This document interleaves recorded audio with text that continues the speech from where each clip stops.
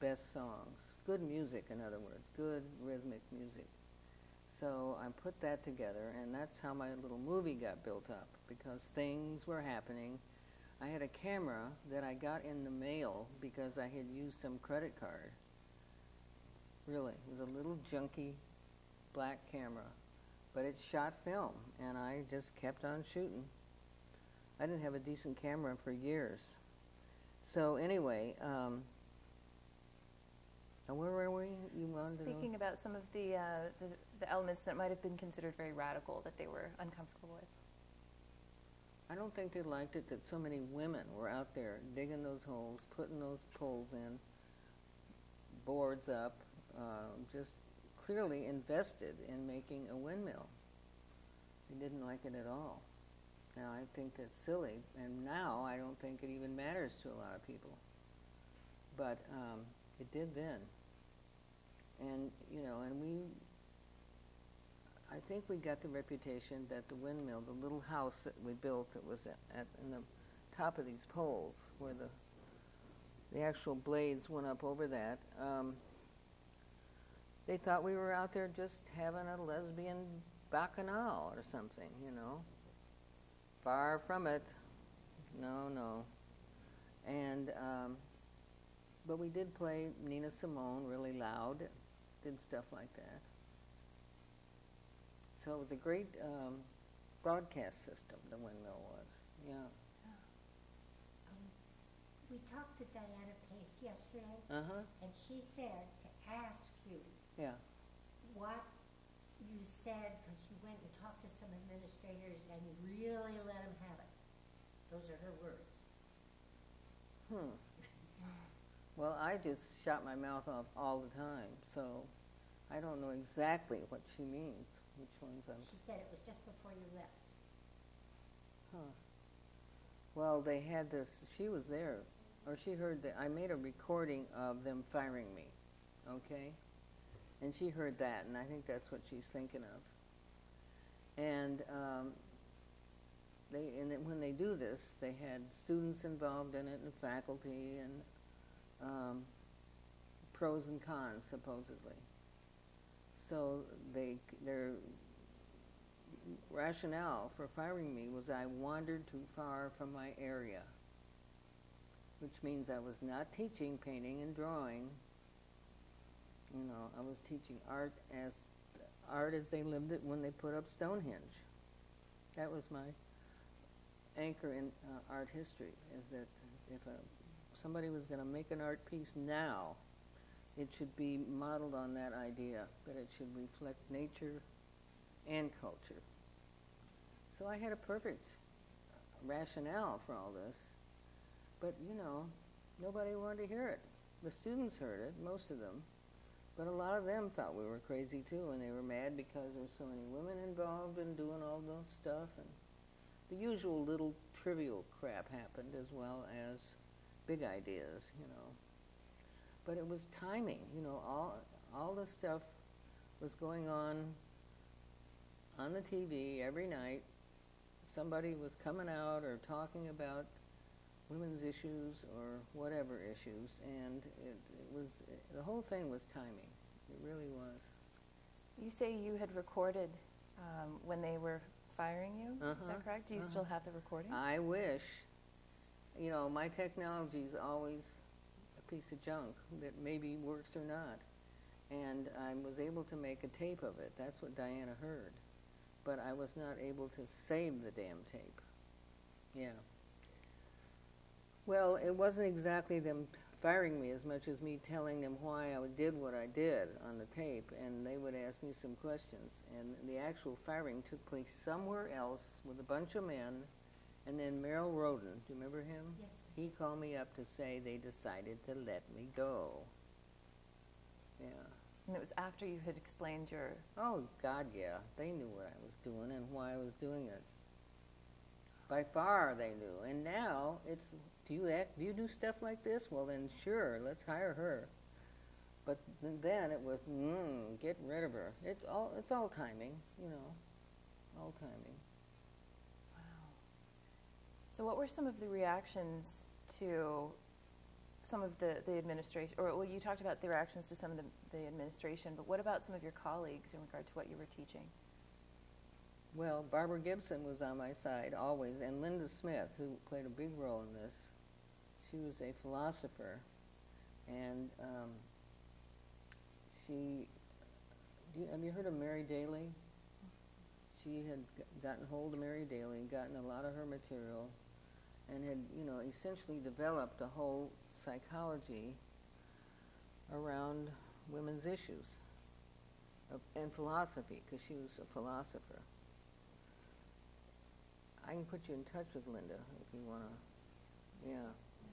She's down in Missouri. She lives on a farm with a bunch of animals. Very happy. And Sherry Redding, too, helped with that. Uh-huh. So overall, your colleagues were supportive? Well, the ones I'm mentioning were supportive. I'm sure there were others that just thought, oh, get her out of here, What about your students? Did you keep in touch with them, find out how they felt about what was going on? Yeah, I would hear from them. Whether I didn't go out looking for it, but I would hear from students, and I could just tell. They knew. They'd even probably been in situations like that before in other schools, where some, quote, radical teacher was telling the truth and was getting in trouble for it and shown the door. Because there was a big, very strong push to keep things the same and Christian and right and don't change anything. And these women were for change, at a deep level. And so they would find ways to shut us up and get rid of us one way or the other. Yep. How well was TJC, your TJC, known outside of West Michigan? How did that's a people good know to question. come? Elaine Delcher could tell you more about that, because she was telling me not long ago that she was down in Latin America somewhere and hooked up with a gang of students, and they were all on their way up here to go to TJC. So it was like a underground rumor about this incredible college in Michigan that you should go to, and a lot of them would turn up. I don't know how many others aside from her were part of that underground thing, but I'm sure there were. And that would be so interesting if you could get them all back together and find out how they knew about it and how they got in touch. She's probably your best bet at following that up. Wow, that's really interesting from that far away. That far away. Wow. As far as the courses that you were developing, I was wondering if you could speak a little bit about the pedagogy involved. Well, I think Linda paid more attention to that issue than the rest of us. I was using materials that I knew that were contemporary, things that were being sent to me from California, from my spies there, from New York, because I do have a whole raft of people that are quite far out and with it, and would contact me and send me stuff. Barbara's one of them for sure. Linda, Terry Wolverton, who was a student briefly at TJC and then went to LA and became the person that ran the women's building there. That's a name you need, Terry Wolverton. Wolverton.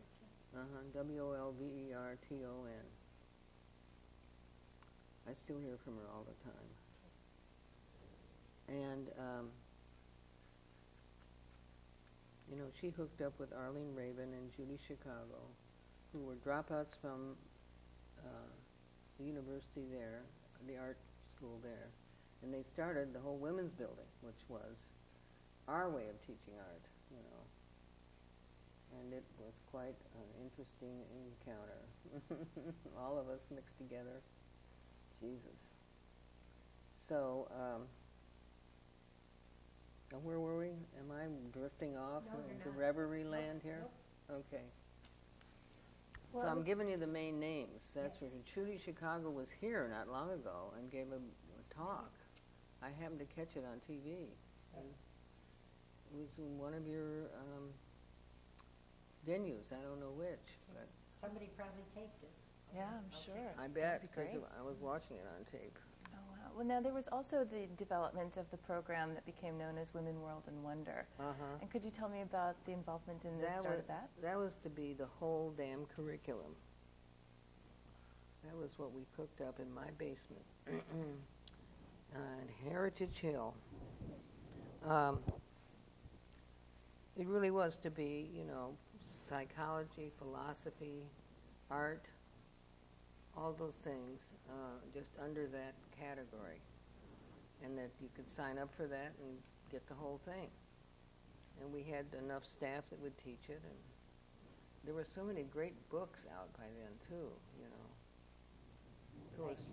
Phyllis Chesler was writing books that were very good. Mary Daly. Oh, who else? They're all still out there, I think. Well, it'll come to me. Could you describe how, if I were a student, Yeah. how did I take the course? I mean, what was, you know, how did it work? Well, I think Sherry and Linda, too, probably sat down and actually figured out on paper what you would call it and how you would sign up for it. And just like you would any other course. It was offered at Grand Valley. And it was the first, as far as I know, women's program course offered anywhere in this country. And when did that begin? 70s. I couldn't tell you the exact year. If you talk to Sherry or Linda, they'll know. We'll talk to Sherry. She'll soon, know. She's here. Oh, good. Okay. How long, I want people to get a sense of the course. In other words, did people sit in rows in a classroom and take notes? For the most part, yeah. Or was it circular, or how, was there a different way that the room itself was set up? I think it was sort of up to the teacher and up to the students. If they felt like circling and talking across with each other, they did it. If they didn't, they didn't. The classrooms were ordinary, you know, table and chairs, and there was nothing in the concrete setting that was unique. It was school. We were going to school. Okay. Anything about that you want to follow up with? I'm searching for it, so give me a second. Sure. Okay, maybe we'll return to that That's fine. in a moment. Oh, what is that noise? Okay, he's got to go